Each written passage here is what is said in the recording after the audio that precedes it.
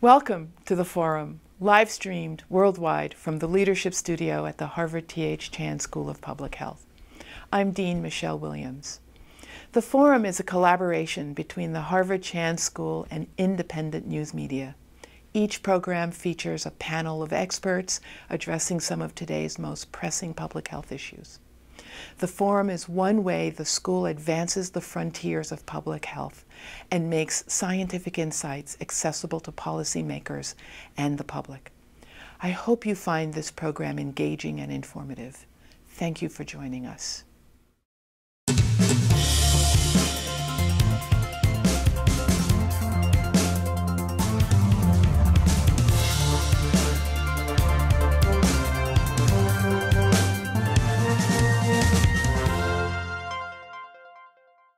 Hi, and welcome everyone. I'm Carolyn Beeler. I'm the environment reporter at PRI's The World and today's moderator. Our panelists, starting from my immediate right, are Gina McCarthy, the 13th Administrator of the EPA and Professor of the Practice of Public Health in the Department of Environmental Health at the Harvard Chan School.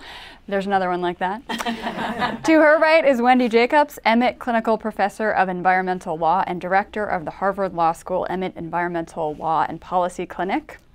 Joining us remotely are Bill Ruckelshaus, the very first and also the fifth administrator of the EPA and strategic director, Madrona Venture Group, and Tom Udall, senator for New Mexico and the ranking member of the Senate Appropriations Subcommittee overseeing the EPA's budget. Today's panel is being presented along with my organization, PRI's The World, and WGBH. We're streaming live on The World and the Forum's websites, as well as Facebook and YouTube. Toward the end of the panel, we'll be taking questions both from the in-studio audience and online. You can email those questions if you're joining us remotely to the forum at hsph.harvard.edu. And you can also take part in a live chat that's happening on the Forum site right now. With that housekeeping done, today we're here to talk about recent changes to American environmental policy. President Trump, during his campaign, pledged to essentially dismantle the EPA. Today, 2 years later, we're seeing how that promise is playing out and who the Trump administration has appointed to key posts, how they're interpreting environmental law, and which Obama-era rules and regulations they are rolling back. We're also seeing a totally different vision of what role science should play in informing policymaking at the EPA. That's going to be sort of our main topic here today. And to kick things off, we've got a short video taking us back to May of 2017 when President Trump announced that he was going to roll back the Clean Power Plan. We've already eliminated a devastating anti-coal regulation, but that was just the beginning. Today, I'm taking bold action to follow through on that promise. My administration is putting an end to the war on coal. We're going to have clean coal, really clean coal. With today's executive action, I am taking historic steps to lift the restrictions on American energy, to reverse government intrusion, and to cancel job-killing regulations.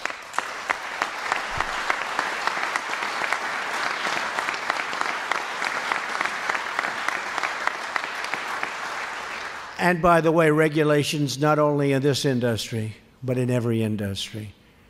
We're doing them by the thousands, every industry. And we're going to have safety, we're going to have clean water, we're going to have clean air. But so many are unnecessary and so many are job-killing. We're getting rid of the bad ones. One after another, we're keeping our promises and putting power back into the hands of the people. First, today's energy independence action calls for an immediate reevaluation of the so-called Clean Power Plan. Perhaps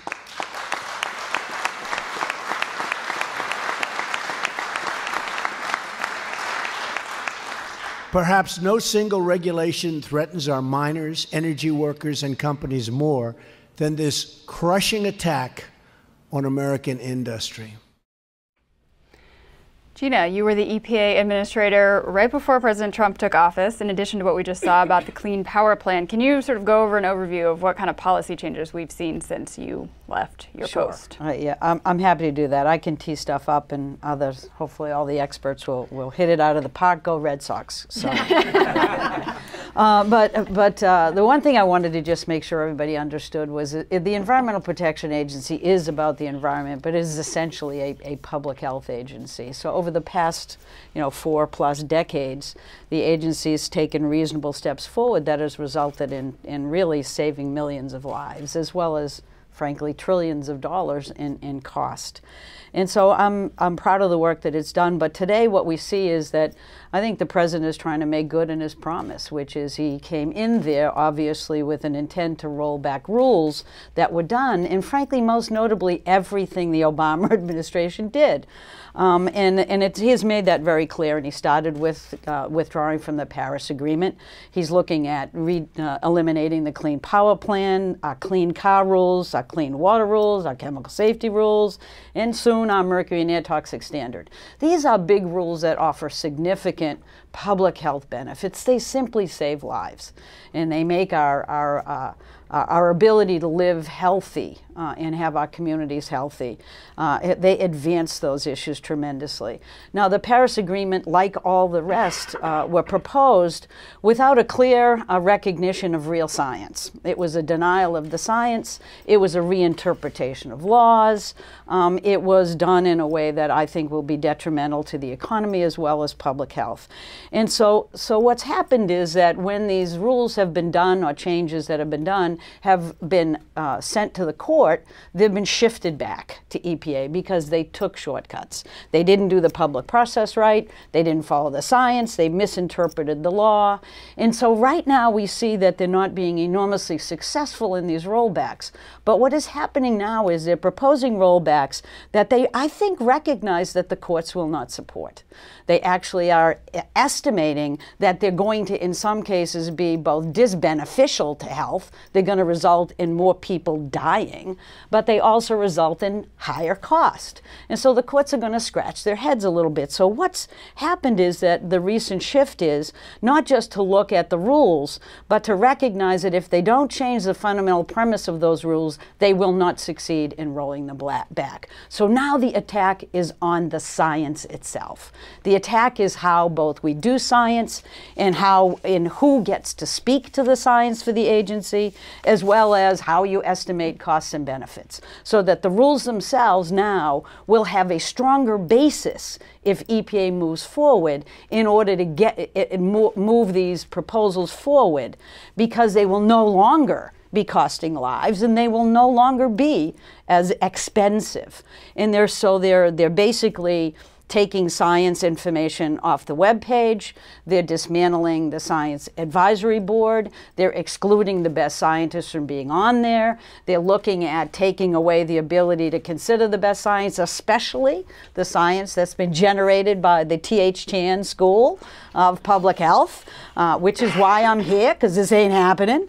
And they're putting folks that are like ExxonMobil folks and Chevron folks on the Science Advisory Board, and they're putting Koch brothers employees and shifting them over into our Office of Research and Development, where they can manage the scientists.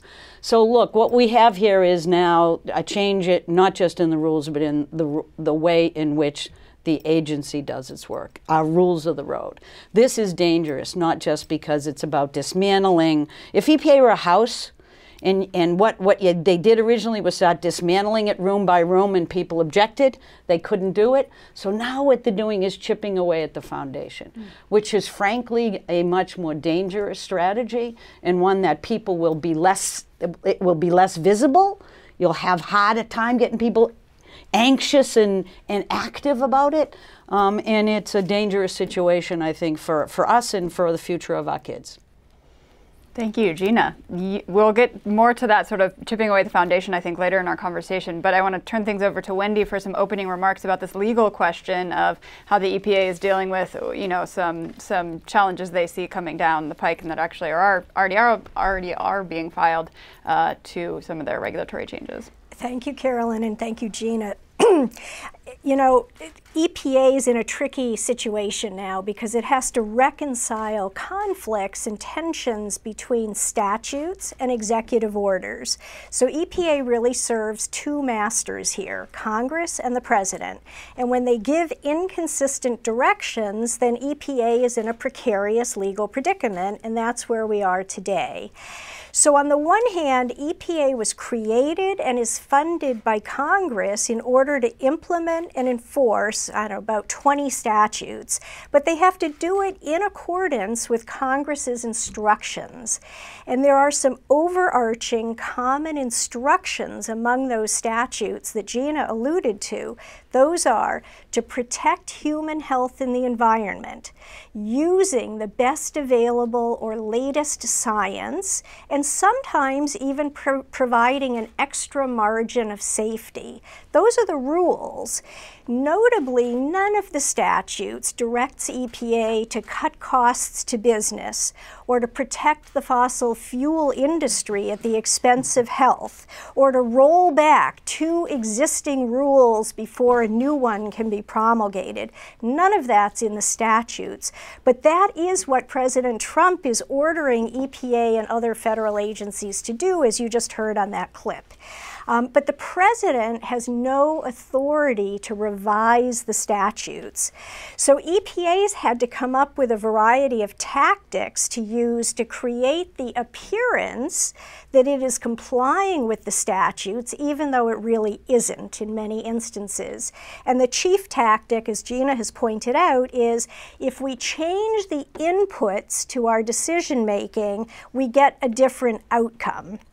And in particular, the inputs they're changing are the science inputs, and they're shrinking the health benefits that are quantified as a result of a rule in order to achieve the President's goals.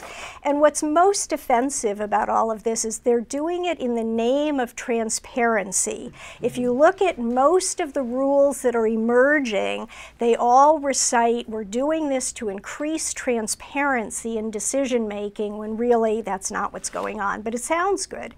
So some of the key tactics are, let's delay implementation of rules for more study, even though some of these rules, like the pesticide rules, have been studied for decades and there really is no need for further study. But the first tactic is let's delay.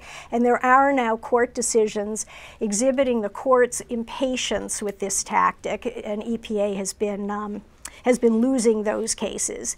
Another tactic is to, as Gina said, to exclude key information from consideration in order to shrink the size of the health benefit of the rule. Because if there is no benefit, or if the benefit isn't very significant, then what do we need the rule for? Or why do we need a stringent rule? And we're seeing this path towards the reevaluation of the ozone rule and the particulate matter rule. The third tactic is, let's just ignore the science. And that's what they've done with some of the pesticide rollbacks, and that's what they're doing with the fuel standards rollback.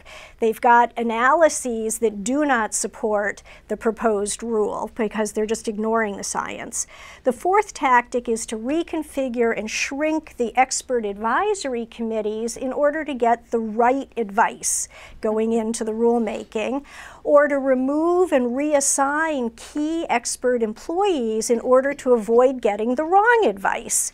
There are lots of other tactics. I know we're supposed to keep this short, so I'll save the rest for later. But my favorite tactic is the one that the President uses.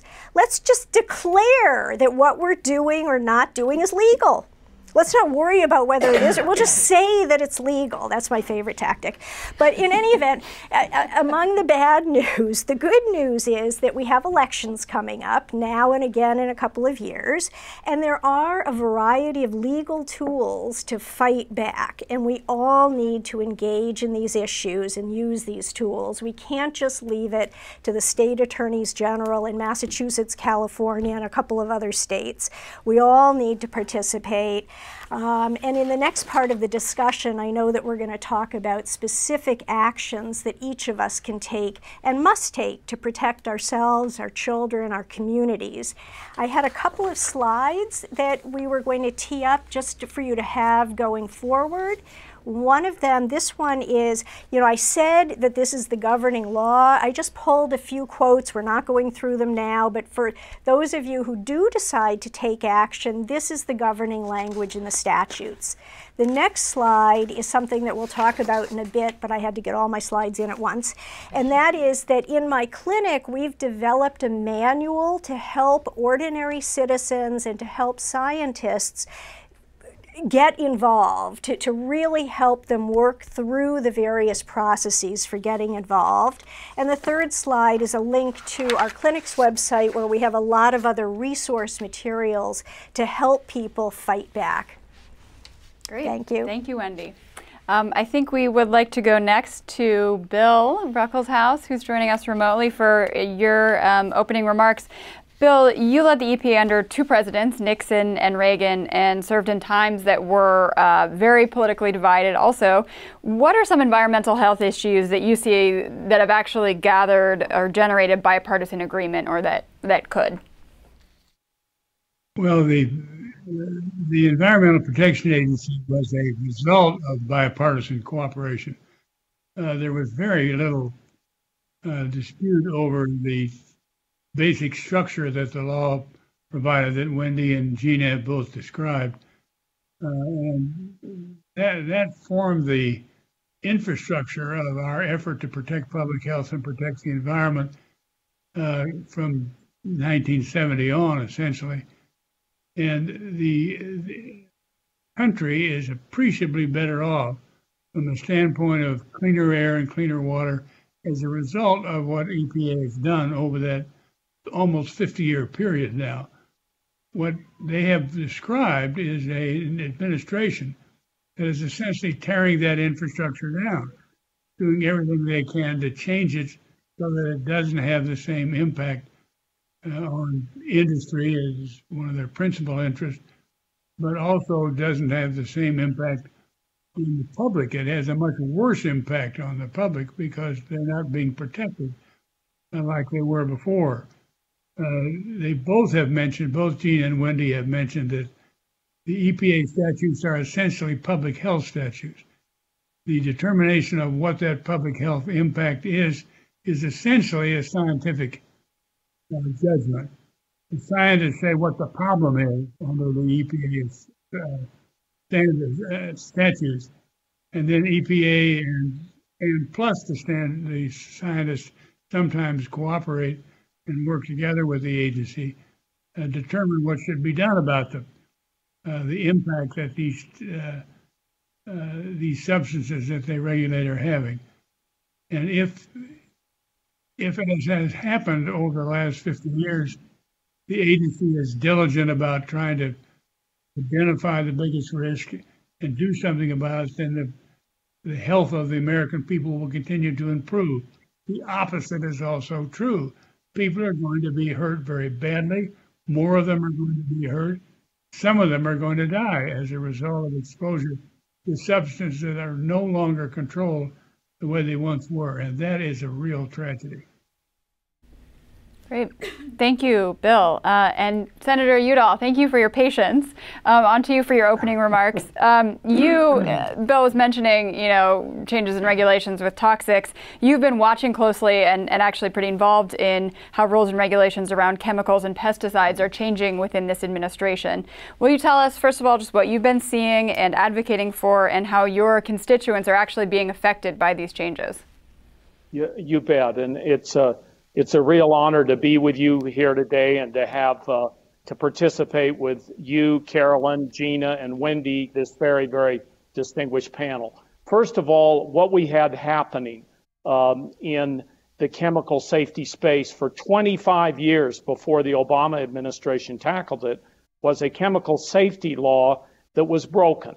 And the courts emasculated it in 1991, and we didn't really put a strong law in place until 2016. It's a good, strong law. I know some of the people that work for Gina said that this is probably the strongest law in the world in terms of regulating chemicals and getting to the public health issues that the panel has talked about. And then what we saw was a remarkable under the Trump administration with that ruling that happened, a remarkable disaster in terms of how regulations were put in place for the strong law and how the implementation of the law was undertaken. Carolyn, you've asked me, what are my constituents thinking? Have they, what's happened with this good law and how has it gone so awry? Basically, what I would say, as far as the chemical part of this particular law and what the EPA does, the agency has been captured by the industry. Lobbyists in the industry, it was mentioned earlier, the Koch brothers have the person running the regulatory and science office in the agency, not a professional, not a person that really should be doing that kind of job. So what I've tried to do with my subcommittee is do oversight of the EPA. We did it for close to 18, 19 months with Pruitt. We're now with Administrator Wheeler. We've looked at how they're implementing TSCA. We're looking at the science office and how it's being managed and what the people are in place there. We're looking at how they're disregarding science in terms of coming up with regulations and protecting public health, which is really an astounding thing because EPA has some of the best scientists in the world looking at these public health issues. And then the administration appears to just be abandoning the bedrock science in terms of analyzing issues and putting public safety into public health first and number one. We're also seeing, and we're doing oversight there on the gutting of the Clean Power Plant. But my conclusion is what people want is they're asking for a credible regulator. You have two credible regulators in front of you, Gina McCarthy and Bill Ruckelshaus. They had a history of looking at everything that was around them, everything that was coming in, relying on the scientists and doing the very best they could to come up with decisions in terms of public health. So that's where we want to be. We're certainly not there right now. Thank you. Thank you, Tom. And on that note, talking about toxics and chemicals, we have another short video, this one from the Environmental Working Group, that gives a bit of an overview of some of the health impacts of what you were just talking about. When you look at the numbers on children's environmental health, what you see is that a whole series of chronic non-communicable diseases in American children are on the rise. So childhood asthma has increased threefold, 300%, since the 1970s. Childhood cancer, the death rate is down, but the incidence of childhood cancer, the number of new cases per 1,000 children, has gone up 40%. Childhood obesity has tripled. Rates of neurological problems are skyrocketing. And people ask, well, what's causing this? And I respond by saying, well, it couldn't be genetics. Genetics simply doesn't bring about change that quickly. And so it's environment. And I think it's a combination of toxic chemicals, lifestyle changes. We're beginning to identify some of the specific chemicals that cause these diseases. The overarching mission here is that if we can discover the chemicals that cause disease in children, then we can take action to prevent exposures to those chemicals. As a parent, I know all this information about chemical pollutants, contaminants, which product to buy, which product not to buy, can be extremely overwhelming. But at EWG, we really try to provide information to cut through the noise so that you know what to focus on, places where you can take direct action that may benefit your child's health. We are having an impact. Change is happening in the market. We're seeing cosmetics companies, cleaners companies reformulate. But at the same time, there's a significant amount of work to do. There's still hundreds of contaminants that we have very little safety information on, and other contaminants that are of concern and are still in products on the market and on the shelves today. Tom, I want to go back to you for the first question after that video, because you were just talking about your role as a sort of oversight person on the EPA's toxics rules. But how can people who aren't legislators like you help drive sort of environmental policy and the legislation of toxics and things like that, from citizens to scientists? Well, let's look a little bit at what's happened with one chemical. That's chlorpyrifos, and that chemical impacts children. It impacts their brains.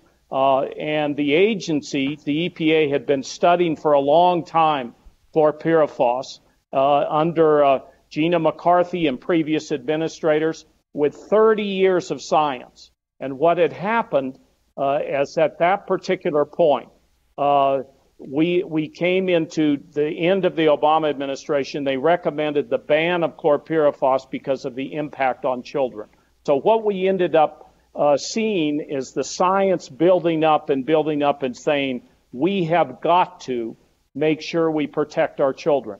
What ended up happening, as soon as the Trump administration took over, they said, oh, we don't want to do that. We're going to keep it on the market.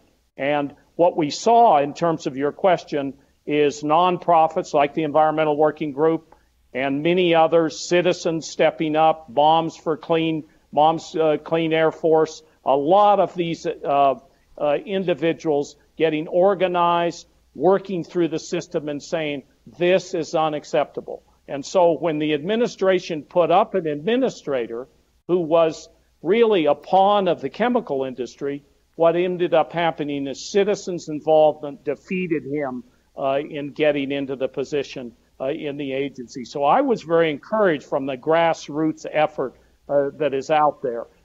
This is not a mob like is talked about. These are serious citizens that are out there working to improve their society, and that's the right they have under the Constitution.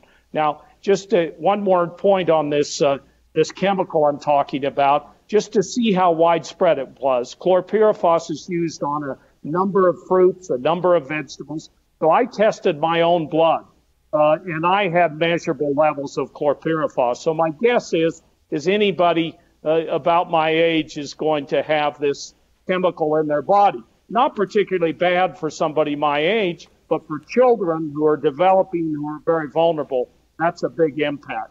So what we've had to do now that the Environmental Protection Agency isn't doing its job, we put in a law to ban chlorpyrifos.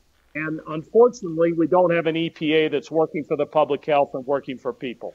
But that's where we are on citizen involvement. We need citizen involved. We need citizens to care. Unfortunately, I think that most people believe that if you go down to the hardware store or go to the grocery store, you in fact are being protected by the EPA and the things you buy.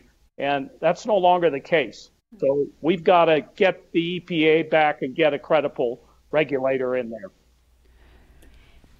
Sorry. Well, I should probably add, Senator, that when Scott Pruitt decided that he was going to keep chlorpyrifos on the market, that was challenged in court by many of the same advocates. And if anybody wants to read a blazing court decision, read that one, because it basically sent it back to the agency and said within 60 days this thing is going to be banned. And they used words like, and you made a mockery of the statute. Now, it's a good thing to call it that because the statute says you must have absolute proof that it's safe in order to continue with it. And he decided that there were too many questions that he couldn't decide. Not a good way to describe your decision if that's the statutory requirement for making it. So it's citizen engagement, information still remains the power of the people in a democracy. And that worked. And I think we're certainly hoping that many others do as well. But you are a courageous leader, Senator. No need to point a finger at you, except you're far away from me. You did a wonderful job in moving that statute forward, and it will be implemented properly at some point, and we will owe you a great debt of gratitude. Thank you, Gina. And just to follow up, Carolyn, on that, those lawsuits were brought by groups of citizens who have organized as nonprofits, some of the most capable lawyers in the country that get into federal court and then argue the case. You're hurting our children, you're hurting seniors, you're hurting public health, and the courts see that and reverse it. So citizens have a lot of power in the system still if they exercise it and get involved. I know that every time there's a new regulation that's rolled back, there are already lots of groups that have already done the groundwork of how they're going to challenge that in court. So, Wendy, did you want to talk more about citizen engagement in terms of? Yeah, I mean, I agree with everything that Tom and Gina have said, and I had actually noted one of the quotes from that decision. It's a wonderful decision. Is the judge says, if Congress's statutory mandates are to mean anything, the time has come to put a stop to this patent evasion. It's a wonderful decision. But unfortunately, there's a lot that has to be done before you can get into court on these things. And that's where citizens really have to be involved. You know, we have to gather, so we have two things going on. We have the enforcement of the existing laws, which is not happening as the agency cuts into its staffing and cuts into its funding. That has ramifications for states as well. So there's real room for citizens to engage in gathering data to establish violations of the existing law and pursue enforcement actions. So that's one way citizens can be involved. Another is when EPA is putting out these either proposed rulemakings or announcements of proposed rulemakings, to gather data, to gather forces together and file meaningful comments opposing the action that EPA is proposing to do. And in that regard, it's really important that scientists and economists continue to do their work, because without the science and without good economic analysis of the benefits of the rules, of taking action to protect public health and the environment, it makes EPA's job rolling these things back easier.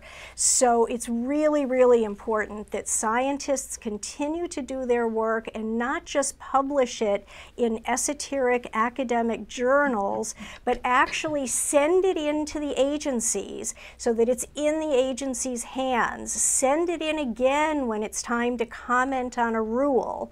And I would urge economists to really take a lead in quantifying the benefits of our rules, because it's much harder to quantify those benefits than it is to quantify the costs to industry. I'm wondering, it feels to me just as... Oh, Bill, did you have something to add? Let me try to respond to what a couple of questions that have been raised.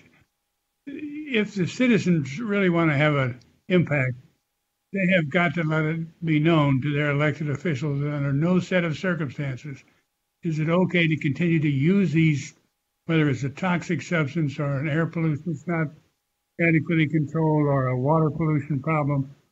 They are not going to be returned to office unless they pay attention to what's going on.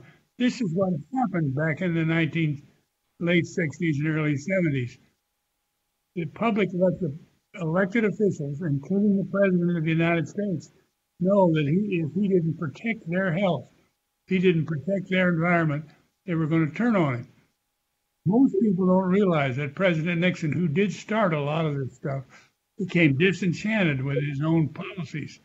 And as he got closer to the election in 1972, 20 days before the election, he said that he was going to veto the Clean Water Act, which was then up for reauthorization. He did veto it. 20 days to go. He was running against McGovern and was 20 points ahead in the polls. He had no concern about not being reelected. His veto was overruled in 48 hours with 21 votes in favor of the veto, even though the Congress was about a half Republican then.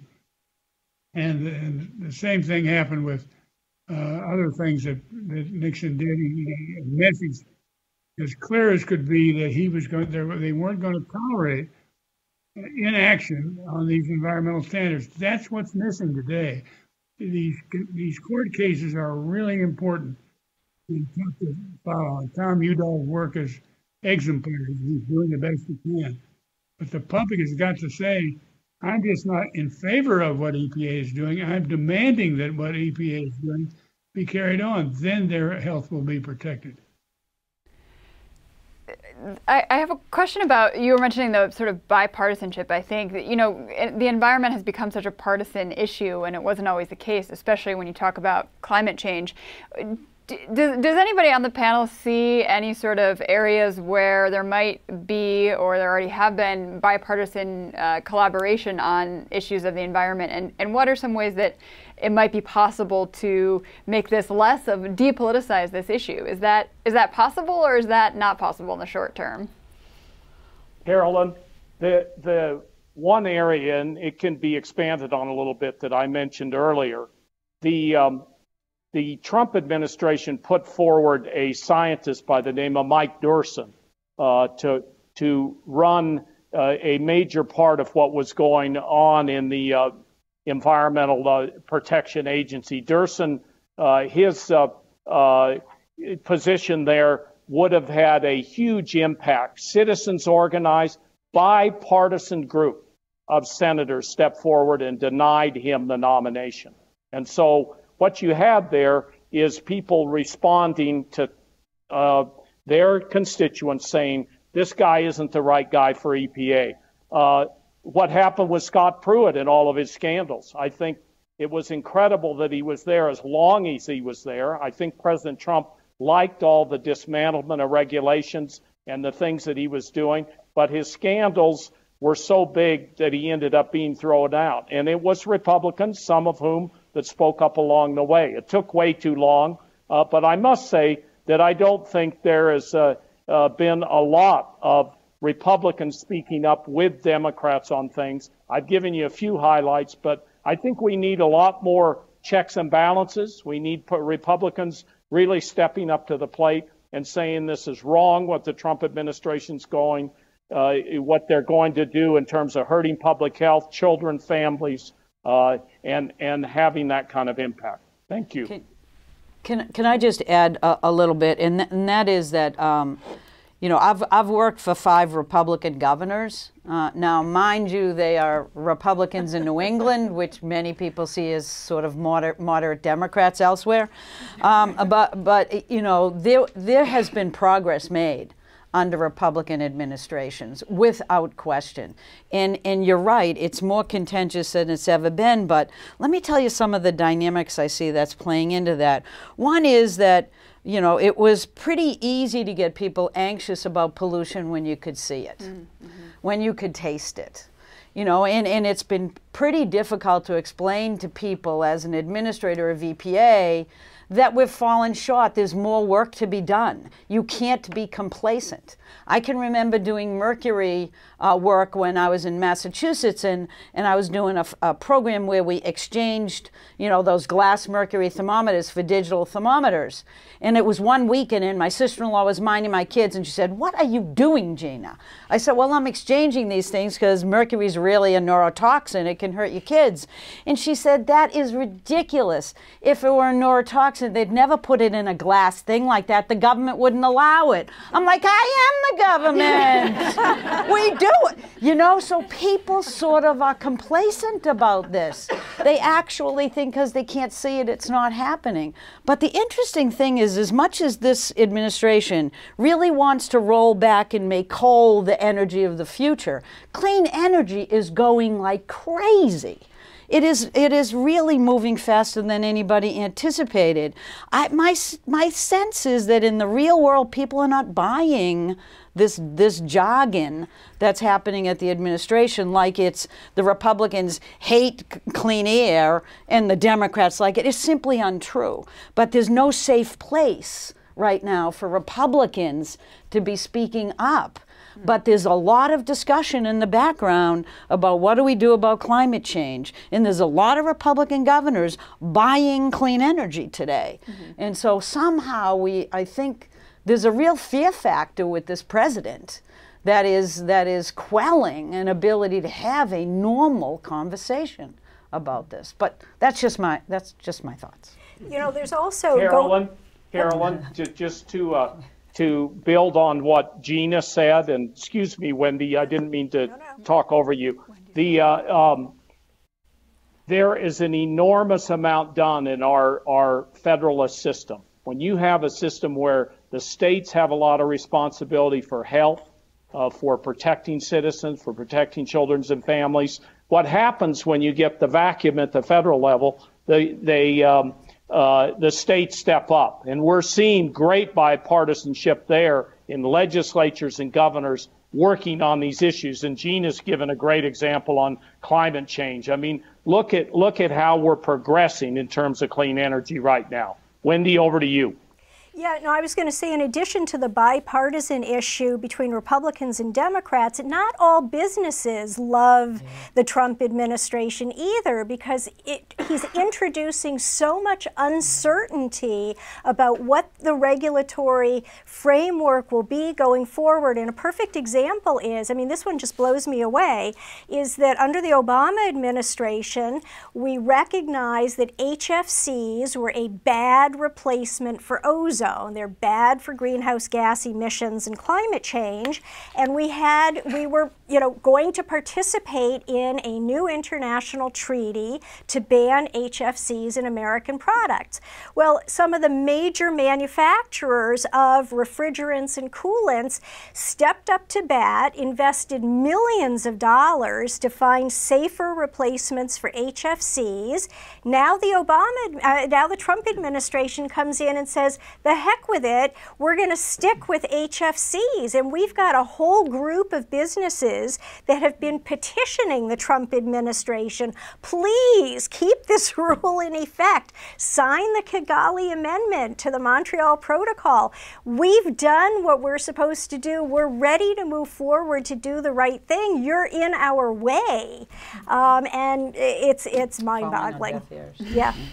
Well, the other, I mean, there's so many interesting ones, but the one I like the best is basically the Edison Electric Institute and others, which are the main lobbying entity for the utility industry, wrote to Administrator Wheeler his first or second day in office and said, don't get rid of the mercury and air toxic standard rule. We're done with it. We like it. It worked out. We're getting reimbursed for our expenses in the system. If you mess this up, we're all in trouble. And they're still pursuing it. And Ford's going, hey, wait.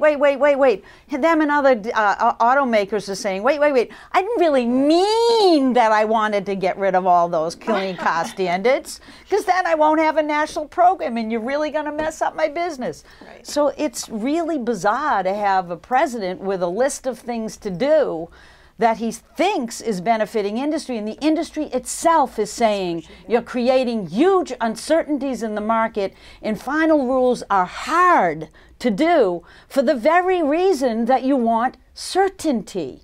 You don't want them redone every time there's a change in an administration. But I don't feel strongly about any of this. We can tell. Yeah. I want to move on to questions from the audience now. We have a couple that we got ahead of time, so I'm going to throw one to the panel that's on a topic that we sort of touched on earlier, but I want to get more into, which is what's the possible impact of scientific transparency on health studies and environmental regulation? What can researchers do to push forward environmental regulation? This is a question from Quan D, who might be somewhere out there. I know him. He's really good. Okay.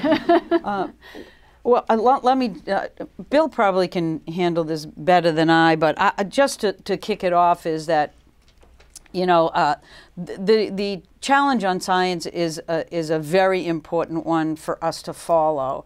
And I think everybody's concerned about if the rules of the road on science change, then we could have some difficulty.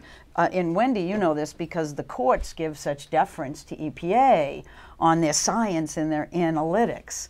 And so it's extremely disconcerting to have this in the mix.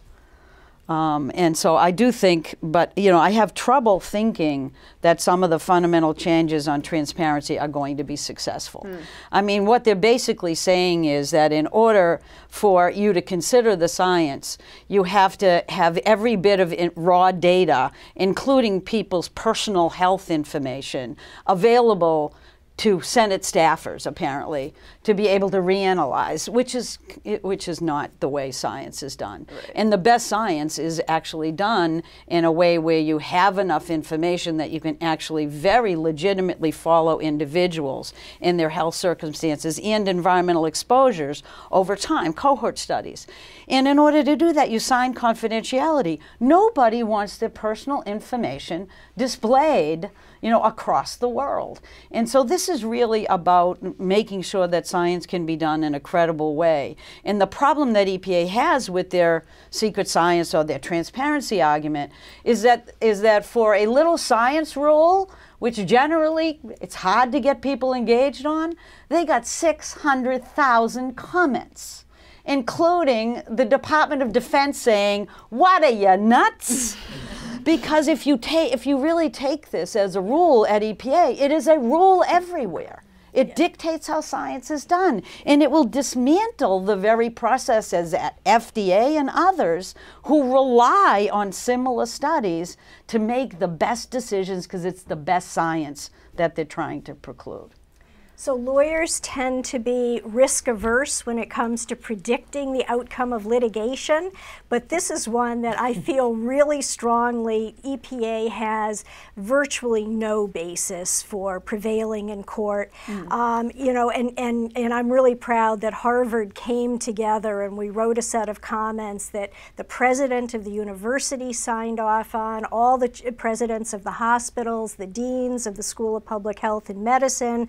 We had 100 people sign off, and I'm sure those comments helped contribute to EPA now backing away a bit, at least in the timing of this rule. But I'll tell you why I think it has very little legal basis, and that is EPA has been in court as recently as 15 or 20 years ago taking the very position when industry said, we can't abide by one of your rules because you're not providing all of the raw data underlying the science on which you're relying. EPA took the position that we don't need the data in order to validate a study. I mean, so they have no reasonable basis for switching positions now. Furthermore, the real experts in deciding how a study should be validated are the scientists, not the policymakers.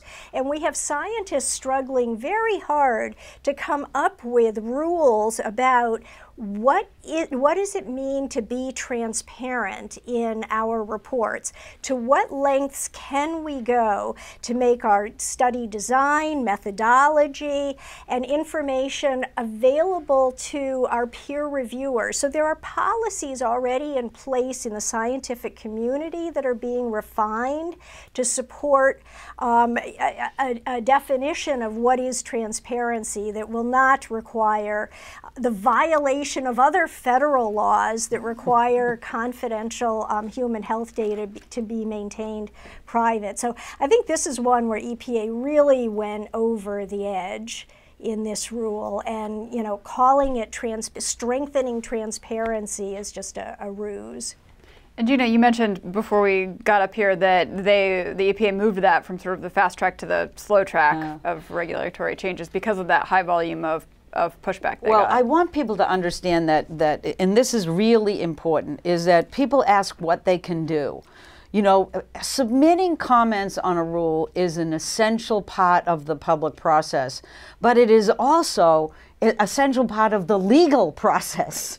Because I'll give you an example. The Clean Power Plan, all told between proposal and final, received about 8 million comments. A lot of comments, right? I did not read them all, I will admit that. I would still be chugging away at it had I tried. But you, in the final rule, had something in the order of 4 million. And what you have to do when you receive a comment is the law requires that you actually respond to those comments. Anything that's substantive, you have to respond to.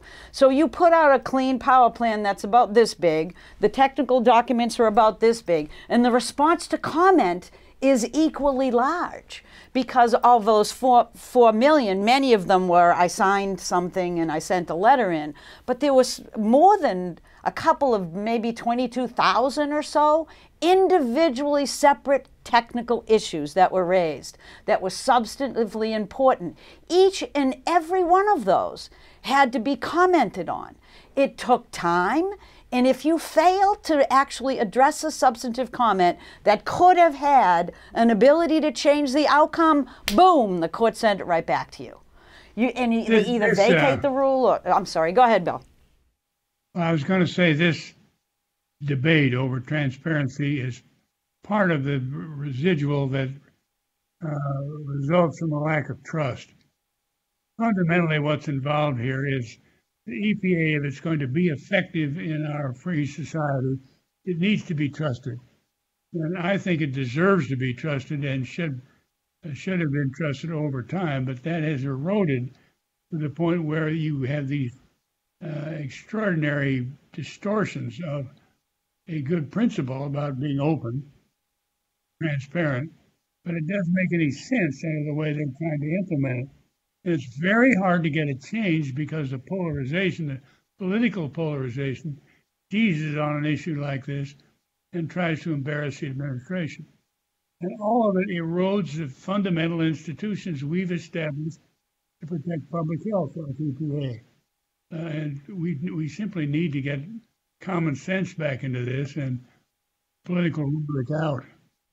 And that's going to be hard, Bill, because of the way they've reconfigured the advisory committees, among other reasons, is we're now going to have EPA putting in, once it's challenged in court, EPA will have a record for the court that suggests that its experts support the outcome of the proposed rule. And that really does, as Gina says, puts an enormous extra burden on the public to be sure that we don't just sign form letters, but that we come forward with meaningful information to refute the basis, whether it's the science, the economics, the technology basis for some of these rules. And we need to go back to what the statutes say, which is why I prepared that little chart of the statutory language.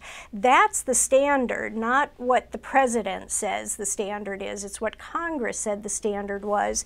And if EPA doesn't stick with that standard, it is our job to point it out first to EPA in our comments so that they have a chance to do the right thing. And if they don't do the right thing, then we have a basis for challenging the decision in court. I want to get to a couple. Like there's going to be plenty of room for lawyer work. Yeah, for a long time to come. I want to get to a few more questions before we have to wrap up. Are there any questions from the in-studio audience before I get back to some online ones? We have a microphone available. Let's wait till the mic gets to you and then. It's been interesting to me that EPA has decided to try to do what they're calling the transparency and consistency initiatives through regulation. Do they actually need new regulations in order to move forward with the sorts of things that they're proposing? Well, it depends on what you mean by the sorts of things they're proposing. They often use, and Gina's better to answer this than I am, but the administrator will issue, or the president will issue guidance to direct the agency in the sort of logistics and mechanics of how to operate. But if they're going to actually implement a rule that Congress has implement a statute by means of a rule, that does have to be done by rule. To do something substantive under a statute has to be done by a rule, and that rule has to go out, the proposed rule, to public notice and comment. So in this, go ahead. Gina, and you can add to this.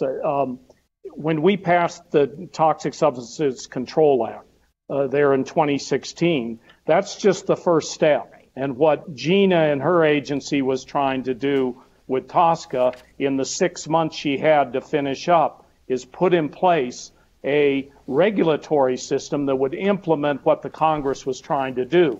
And unfortunately, because there was only 6 months, they didn't quite finish that. And so those very good regulations that were started were pulled back, and now there are a lot of what's being done to what they would call reevaluate, but it's really roll back what TSCA was trying to do. So it's very, very important for people to understand it isn't just a law, it's the implementation of the law, and it's the regulations that specifically focus in on the science and the public health, making sure we get all of it right.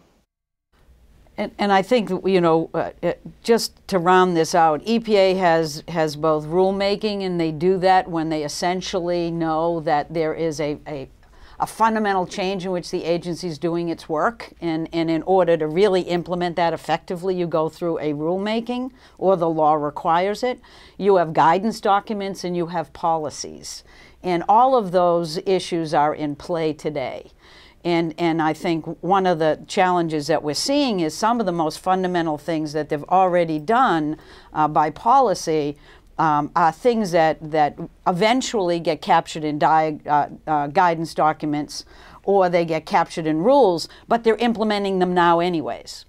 You know, and so you have things happening like they're telling states not to worry about changes done at large utilities because they're changing the definition of what's big and what's little.